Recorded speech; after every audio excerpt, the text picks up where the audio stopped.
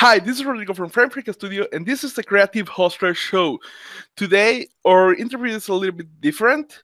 So far, we have been interviewing many creative entrepreneurs who have made it either as a freelancer or as an agency, and they have done it by their own means, but we haven't talked too much about people who have actually gotten investment in order to create their projects.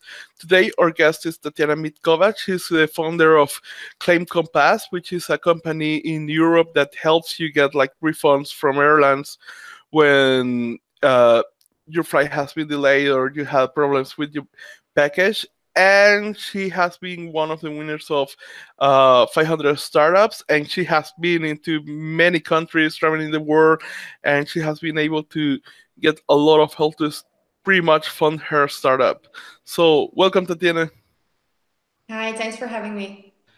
So first of all, for the people who don't know about you, can you tell us a little bit about your history? How did you started your company? Pretty much what drove you into it? Sure. We started around 2.5 years ago. And as you mentioned, what we do is helping passengers get compensated if their flights are disrupted, which means delayed, canceled, overbooked flights, whatever happens with whatever goes wrong with your journey, we are the company to turn to. So we've already helped tens of thousands of passengers, but 2.5 years ago when we were starting, it was actually just a small project. We did register a company, but we were on three different locations. So I was living in Germany, my co-founder Valley was living in Glasgow, and my third co-founder Alex was in Canada.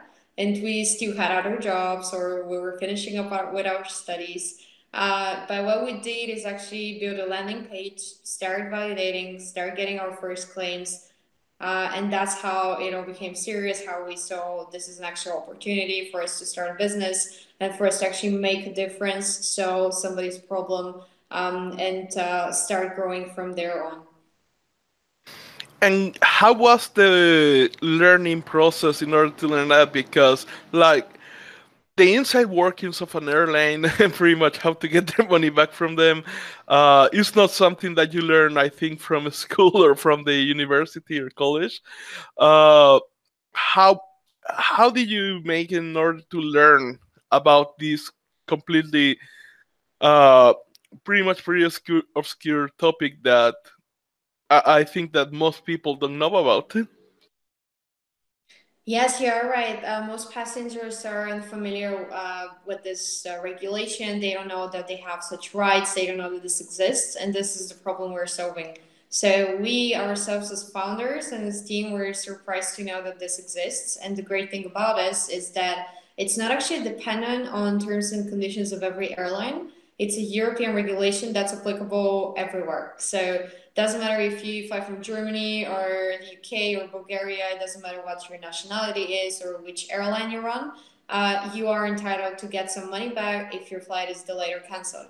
So once we learned that this exists, our first idea and our first goal was to actually automate it, not to work as a law firm, not to provide a legal service, but to actually build a software company based on this regulation and automate as much as we can from the process. So that submitting a claim can only take you a few minutes, and then ClaimCompass will take care of all the work.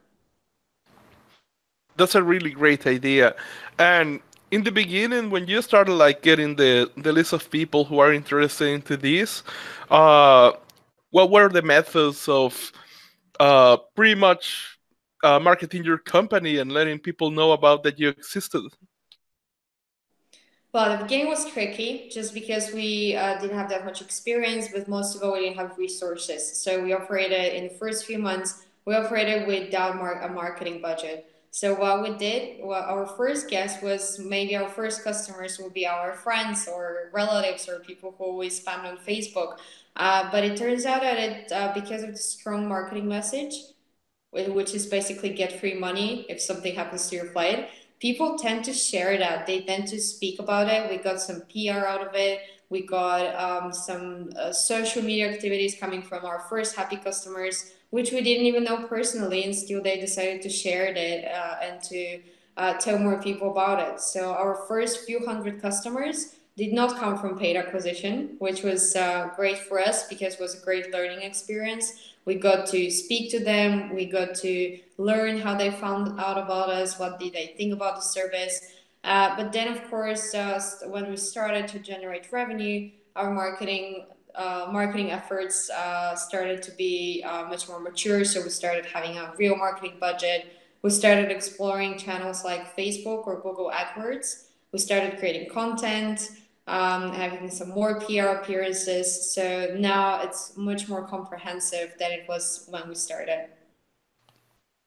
And how many people did you start this company with? Because I think something that pretty much hit me when I was learning about growth hacker marketing was that I thought that I saw some companies online like Compounds, Pinterest, things like that. Then I was able to see some interviews with the marketing directors and realized that many times like the marketing team that they had was like 5 people or less. And pretty much they just by using these kind of things that you just talk about, like mouth in mouth and or incentivizing people to talk about their own company or inviting other people to use it, they were able to grow this business idea, this startup, and pretty much bring it to many clients. So, how big was your team when you started out? That's a great question because one of the things that will actually matter really a lot when you start your own company is who you started with. So who are your co-founders, which is extremely important. In my case, we have skill sets that complement each other, which is really important because on one side we have a CTO who built the website, built our custom internal software for processing claims. He's building our APIs, like our partners API for travel agencies. Then we have a person who has worked for an airline, a PR and marketing agency, and who is in charge of customer acquisition and growth. And then you have me taking care of operational, like management, legal, and everything else perspective other than tech and marketing. So it's always great to have a marketing person on the initial team that you start a company with, and not to hire a marketing agency to do this work for you. Just because it's, as mentioned, a great learning experience. You cannot build a project without being in touch with your customers, and you cannot figure out which marketing efforts will be successful without experimenting. Idea what you're doing in the beginning. You just need to catch up, to read a lot, to get yourself familiar with trends. But most importantly, of things, document your learnings, and then continue doing what works best. So we at ClaimCompass pretty much have this experimental mindset, even now that the marketing team is bigger. And every time we launch a new landing page and we A/B test it, or we try a different channel, a different campaign, or a different audience, it's all about taking a look at what works. And most of the time, with this experimental mindset, you do have to scrap a lot of things. So maybe 9 don't really work, so you just stop doing them, but you leave what's really successful and what gets you more conversions. Definitely. And this is like a mindset that at least in the creative industry I don't see happening a lot. Obviously in the entrepreneurship scene it does happen, which is like when I see creative people, they are trying to do everything. Like they are trying to do sales, they are trying to do marketing, they are trying to do art, and pretty much art endeavors. Like for you to get a good, to get like to be a great artist, you need to put like a really long time into doing this, but also to become a great marketer or a great businessman, you need to also put like a lot of time learning and experimenting and all these things. That's when most people get stuck. And this is like a solution, like, okay, like I don't have this skill but I have this other skill, let's partner up with somebody who has maybe the salesman skills or the marketing skills or something else. And this is something that happened in my business as well. Like when we partner, my business partner, like he is the creative genius, so pretty much I was able to wash my hands off the production and of animations and things like that, and I was able to focus completely on business and networking. And probably I could have learned how to find like really amazing artists and things like that on my own, but it will have taken way longer time. So my question for you will be like, how do you find like a good partner who is compatible with you? Because I also seen people who have tried to partner up, and maybe they find out that they do not match, and pretty much end up the company before it even starts because of this bad calibration, you could say. Yeah, well, it's not just meeting the right people and teaming up with them, but it's actually the whole process of working together. It's just like a relationship where you have to be on the same page, you have to have the same vision to be going in the same direction, and then on your way going there, you also have to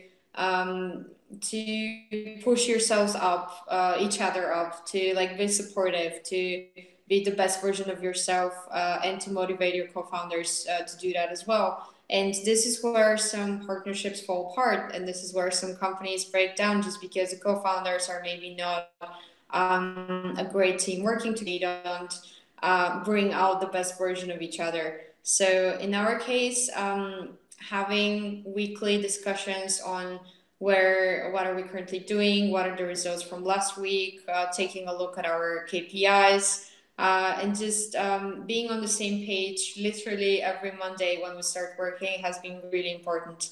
And you always have to make sure that everybody is on the same page on what are you accomplishing, what are your next milestones, what is everybody's responsibilities. And this being said, if you eliminate this chaos or uncertainty of a non-productive partnership, and you try to focus on productivity and on the positive things of working together, then it should work out better. So pretty much communication is something that can help you out achieve a lot, pretty much, right? That's right, yes. Also, I saw many photos of you where you were like in events like Get in the Ring, which is for the people who don't know about it, it's like an event where somebody sets like a a ring, like a boxing ring, and people jump up in the ring and pitch their ideas. And I see you as well in the 500 startups kind of scene. So can you tell us a little bit about the events that you participated in order to get help to fund your business? Yeah, so in the early days of ClaimCompass, just like many startups, we were really eager to tell people about our idea, to pitch on stage, to get the word out. So this usually gives you media attention, or maybe you can find your next mentor, advisor, team member, or why not even an investor. So that's why we're doing some of these events, just like Get in the Ring or Digital K or a bunch of others. But what really shaped our company and how we developed is going through 500 startups. So 500 startups has a few accelerators or like seed programs. Are in Silicon Valley. So they have one in San Francisco, one in Mountain View. And they're now opening up, first of all, programs all around the world. Like they just opened one in South America. And they have microfunds as well. So their microfunds function as small VC firms who invest in early stage companies throughout the world. So they actually aim for this global impact. They're not just a Silicon Valley program. They want to reach founders everywhere because they believe that founders don't just come out of the US or out of Stanford or Ivy League colleges, but they can actually be found everywhere. They can disrupt markets, even if they're not in Silicon Valley. So the experience of applying was a lot of fun. first, we didn't consider going through an American program just because our market is mainly here in the EU. But second, we haven't really decided if we want to raise a new round and then just continue working on what we're already doing, or if we really need the assistance of going through the solid program that takes 4 months. You get connected to like dozens of mentors. You go to workshops, so it's really intense. We did, however, meet one of the venture partners at a micro fund of 500 startups, just right at the corner here in Istanbul, in Turkey. So they had just been created. They just finished fundraising, so they were looking at companies in the region, and they met us. So we had a few calls. We shared our metrics and our vision for future growth. And they decided it would be a great idea to make an intro to their American colleagues and to actually forward our application so that we can consider being part of 500 startups in Mountain View. That's what we did. So we had a bunch of calls. It's it's tough because thousands of companies apply every year. Everybody wants to be in Silicon Valley and to be where everything's happening, where innovation is you meet innovation every day and you meet everyone. But it was a hard process. It was a lot of interviews, high criteria. Unlike Y Combinator, 500 startups is actually looking into companies that are scaling up. So they don't just want to catch you at the early stage where you're still building and testing your product. They would prefer to have you on the stage where you're already generating revenue so they can help you 10x that or 20x that. So after going through the interviews, we were at a conference in Germany, one called Bits and Pretzels. It's a startup event, and fun part about it is that everybody is dressed in Oktoberfest attire. So you would see people in lederhosen or in like the traditional dresses. Networking is just like drinking beer. So there at this event, I had the chance of meeting one of the other venture partners of 500 startups. She's called Elizabeth. And she had, I think, around 5 or 10 minutes to spare for my pitch. So we were basically standing in a food court. She just had this limited amount of time, and I had to pitch ClaimCompass. But once I did, just a few hours later, we got an email from interviewed us and Elizabeth, who said, okay, we exchanged thoughts and would like to invite you to join the program. So although we were focused on Europe, we were still fairly early. We had nothing to do with the American market at that time. We still managed to get in, and it turned out to be one of the greatest steps we ever took, because then spending 4 months in California and then meeting so many amazing people, getting direct mentorship, just being able to take on some of this mindset that is so much different in Europe, that proved to be very useful for our development. I definitely think that could be like a world changer because, like you say, like this is Silicon Valley, like this is where everything happens, like all the tech startup scene, and and coming from El Salvador, like I do not know many people, or I didn't knew back then many people who were like really hardcore entrepreneurs, like until you could say pretty recently, a couple of years ago, and the first event that like the first business event that I went to was in Bulgaria. Pretty much, that was my first time in Europe, and I was surrounded for 1 week, like with all these high achievers, entrepreneurs, and I remember having the kind of energy that I never felt before. Like, pretty much, it was like my brain understood, like, okay, this is like something different. We have to step up. And I remember as well in the parties, like we were going really crazy and we were doing all these activities.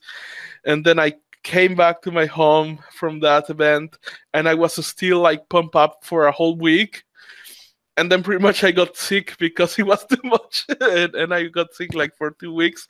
But I remember I never felt like that kind of energy, and I remember before that event, like I saw entrepreneurs who had this much energy. I had a couple of friends who were like in Poland, and pretty much their day to day were like was like, okay, they woke up at 7 a.m., went to the gym, went to eat, then started working on their business, then partying in the night, go to sleep like at 3 a.m., then wake up again at 7 and repeat all over again.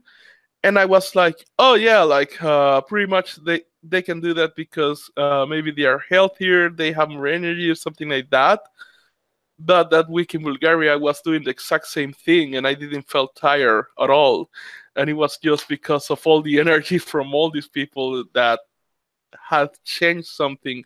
And then I realized, like, wow, like being surrounded by these kind of people can actually make, just by being there by osmosis, like can make a huge change.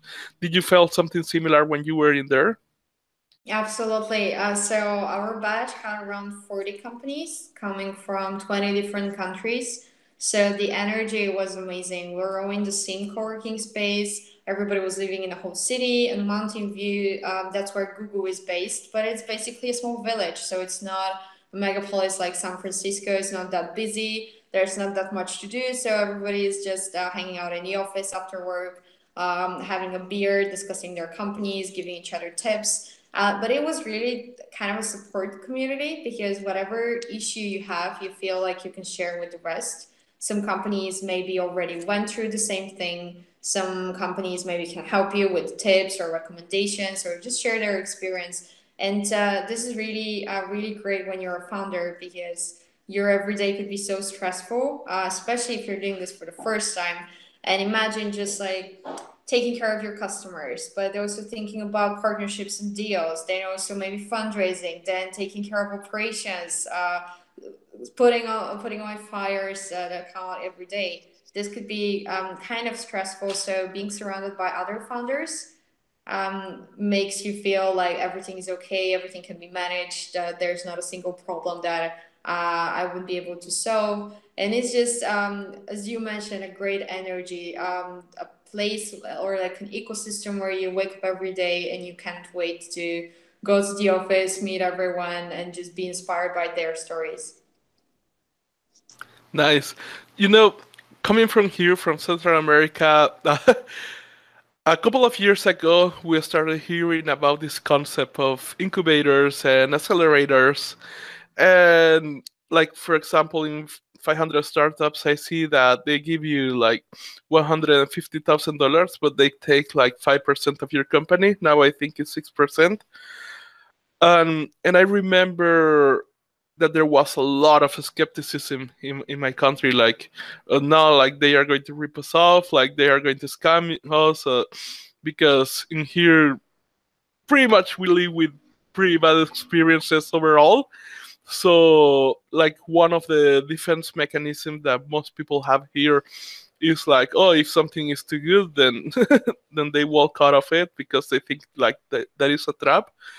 And then we met somebody from a neighbor country of ours, like Honduras, who actually got into an incubator in New York, and he won like 60,000 dollars or something like that. And he went to New York for 3 months, and pretty much that's how his business started. And he was one of the biggest entrepreneurs over here. Now he's living in San Francisco, in Silicon Valley.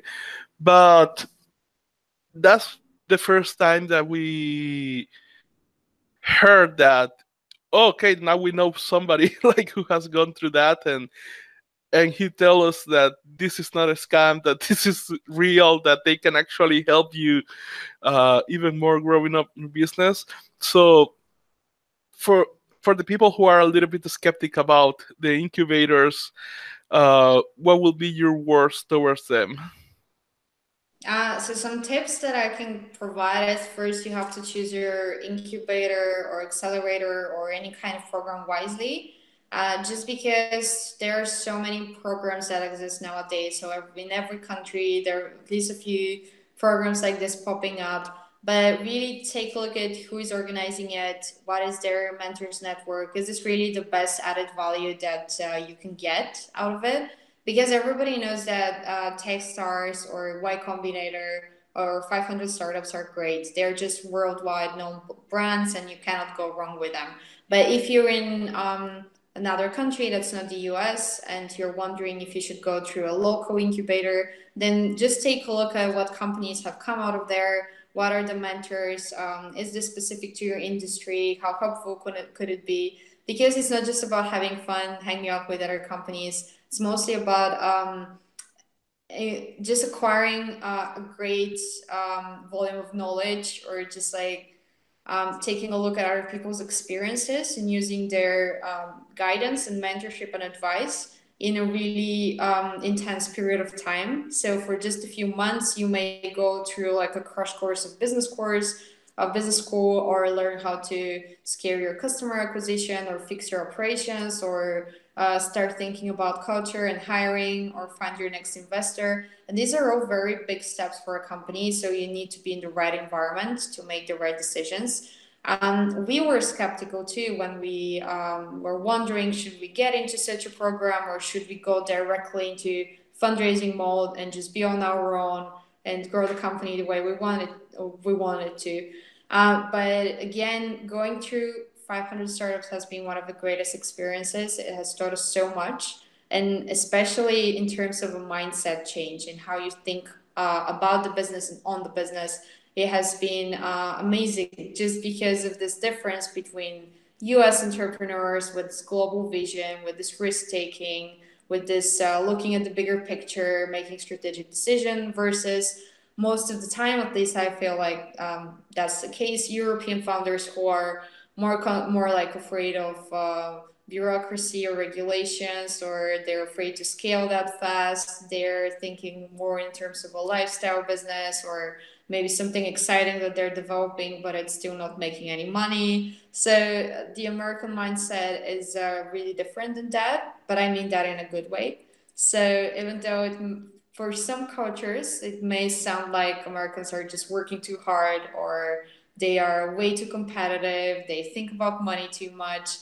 This has a great side too, especially if you're building your own company. You can really appreciate some of these lessons. So going through this program, just at the bare minimum, we just got in touch with so many helpful people that we are still in touch with.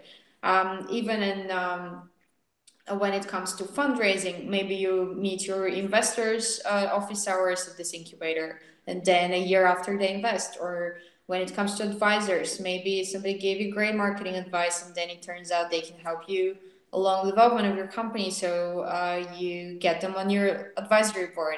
So it's a lot of things that will be incredibly hard to achieve on your own, just because you don't have the network, and you at least you don't have it in such an intense way. So it's one thing to have immediate access to hundreds of the greatest people in Silicon Valley, versus to be on your own and just to try to get in touch with them. Of course, maybe you can manage to do that if you're a hustler, but what if somebody just gave you this opportunity just because you're part of a program? Definitely.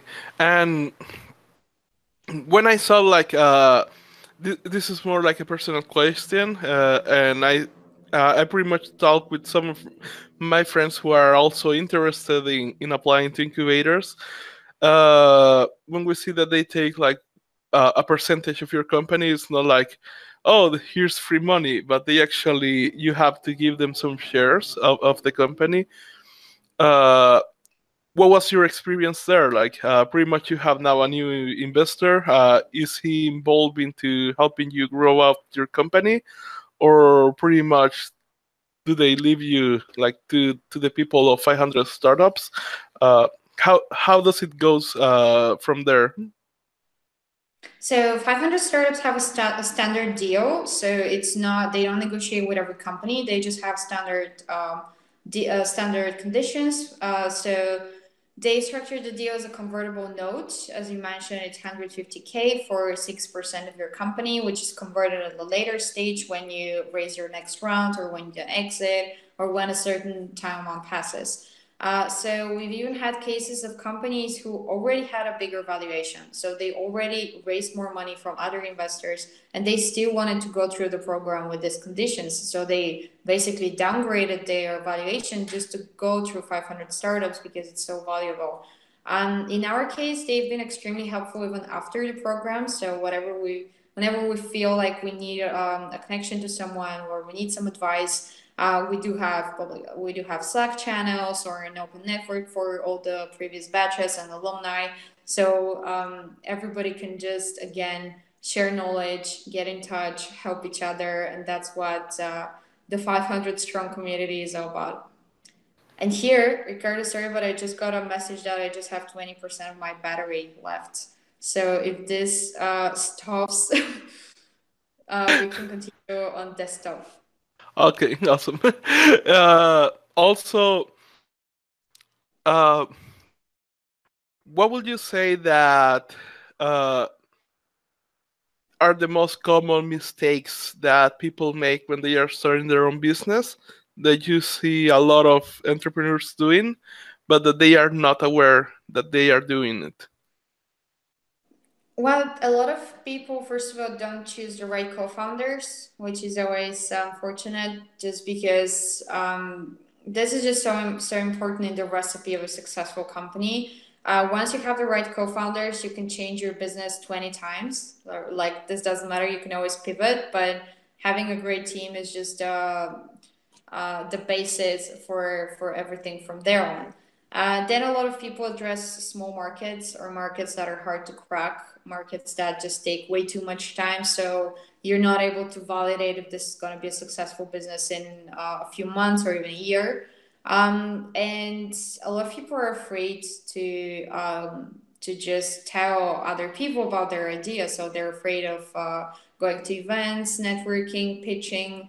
They just try to work on this project on their own, which most of the cases is just not the wisest way of building this company, because if you are all in, if you're building this company, it only makes sense that you try to tell everyone about it, to get more partners, to get more team members on board, to get more customers. Just not be afraid to share what you're working on.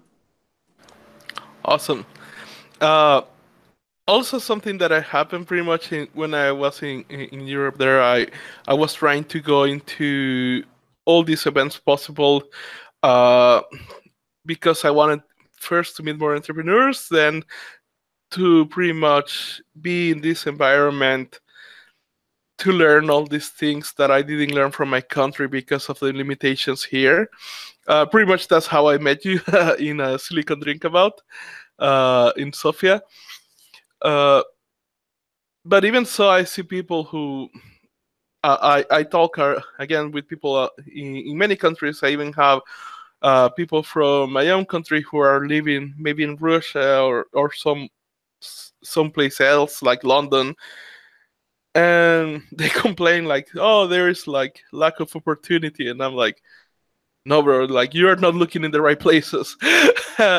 Would you recommend people to go to be involved in more events to pretty much expand their minds? Absolutely.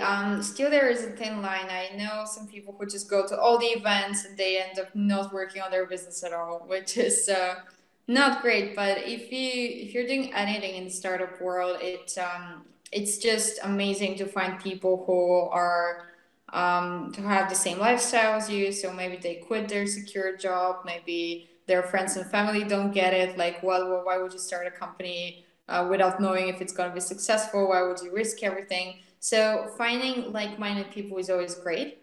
Inspiration and knowledge sharing is a second great reason.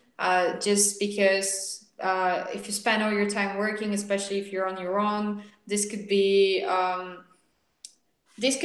kind of lonely. So don't make it a lonely road. Just go to an event, go to Silicon Drink About, meet other people who are chasing their own dreams, and pump yourself up from what they tell you. And it's always about, it's like this saying that you should always be selling. So that's the same with, you should always be pitching. You should always be telling people about what you're up to, because who knows, like next time you're hiring, they'll have a recommendation for a great marketing person. Or when you're fundraising, they may give you some tips for a local investor. It's just explore this network and take as much as you can from it, but also participate in it, like contributing in your own way. And this is what's going to make an ecosystem like the small Sophia startup ecosystem a better one in the future. Has there been like a failure in your path that you thought in the beginning it was devastating, but then lead you up to greater success in the future, or a favorite failure of yours? Not much a big failure, but a bunch of smaller like mistakes and failures. It could be hiring the wrong person and figuring out that this is not working, this is not taking your team to a better level, or fundraising and speaking to an investor who is not on the same page, who won't be a great partner for you. So sometimes you get this disappointing news that something didn't work out, but you figure out it was for the best because it just makes you think harder about how to be better. It doesn't matter if it's business development, operations, again, recruiting or fundraising. But then you take the next chance to actually do it better, which always results in you accomplishing more. So at least for now, it's been very productive. Awesome. Uh, this is going to be a tricky question, but was there something that you didn't expect it at all to happen that actually happened and is really important in the path of entrepreneurship? In the very beginning, when we were not working full time yet, I was positively surprised when my co founders quit everything and just decided to work on this full time because it was a leap of faith from all three of us. We just it was a little bit about like burning bridges to the country you used to live in, or to the job you used to have, to the security or you used to have, or even your social circles, and just moving back to Bulgaria and establishing the company here. That was a surprise, like a personal one from me or from the co-founders. Other than that, I would say 500. We didn't expect to be invited to be part of the program. When that happened, it was really amazing. On the other hand, what was something that you completely expected to become true uh, and became important as well? Um, well, probably almost everything else. Is we are a team that plans, that has milestones, that executes. So we try to plan what's going to happen and to not be that surprised when it happens because we actually worked on it. Awesome. If you had like a smart driven student in front of you that is about to enter the real world, what will be your advice to that person? To maybe start working as soon as possible on whatever project he or she wants to do. Don't just stay in the academic world, but try to travel, try to explore, take internships, take jobs, just gather as much experience as possible. Because studying in the library can be really limited in terms of what you learn about the world, and on the contrary, so traveling and meeting more people can actually answer very important questions for you and can guide you in the right direction where you find happiness. I definitely agree with that. Like, pretty much by meeting people especially in these environments, I have uh, pretty much solved doubts that I have like for months, and then by just talking about it, that maybe somebody uh, told me a solution, and it was way simpler than I thought it would be, and that blew my mind a lot when I was back there. Uh, Also, for people who want to apply to incubators or accelerators, such as 500 startups, uh, what will be your advice to prepare for the pitching of that? Well, try to communicate your idea in the best way possible. So don't bore anyone with half an hour pitch. You can say everything that's important in just 2 minutes. Share what you've achieved so far. It could not be as impressive, but it's something. And just don't be afraid of being rejected. A lot of companies that go into Y Combinator or 500 startups, they got rejected 5 times and they got in the sixth time. So don't be discouraged. Just continue working, improve your traction, and try and try. Great. Also, is there an advice that you would like to give that you think is not being talked enough about in all these environments? It's depends on which environment, but if we take Bulgaria, for example, I don't think people talk about traction that much. We're still at that stage where in we get inspired by the idea, or we tell stories about solving a problem, but we're not that deep into growth hacking or really successful marketing campaigns, or reaching, like, expanding to new markets, reaching more customers. And this is something that is really exciting and that should be shared more as knowledge. So we should not just tell stories about companies, or even the story I'm telling now. We should actually get in the weeds and start exploring what made somebody successful, or what made their company be a global company and not just a local startup. That is definitely a big truth. I also don't think many people are talking about traction into the creative world. I think many people are, like, again, just focusing on becoming a better creator and not thinking about all the logistics things about how do you take this work and pretty much make it a business, or something like that. Yeah. So, is there any last advice that you would like to give that we haven't talked into this interview yet? Probably just don't be afraid of trying, and don't be scared of failure. I know it sounds like a cliche, but even in everyday life, a lot of people are not expressing their opinion, or they're not taking a leap of faith and just doing something that they always wanted to do. So if you try to stay out of your comfort zone just a little bit more every day, you will end up being happier, even though there will be some difficulties on the way and some challenges. But just surround yourself with people who want you to succeed, and people who are interesting and exciting, and who have potential to achieve something more. And this will totally make your life different than what it used to be. Awesome. If people want to find you or your business online, where would be the best place to do so? So ClaimCompass social media, they're more active than mine. You could just find us on claimcompass.eu. Otherwise, I'm on Twitter as @Tatyana Mitkova. And yeah, if you check our social media pages, you'll be up to what's happening in the company, or events that we're hosting, anything interesting. Awesome.